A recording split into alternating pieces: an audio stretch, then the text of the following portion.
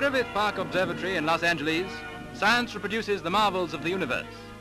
The planetarium is an artificial firmament that teaches budding astronomers the amazing story of the stars. Dr. Dinsmore adjusts the powerful projector that will make an eclipse to order in the planetarium sky. Mounted on its spidery legs, the instrument looks like some fantastic monster from Mars. And it's to take us on a voyage of discovery.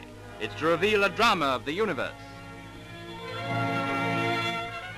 As the moon passes across the sun and the moment of total eclipse approaches, we see the phenomenon known popularly as Bailey's beads. The disappearance of the last bead comes just before the spectacle of the complete eclipse.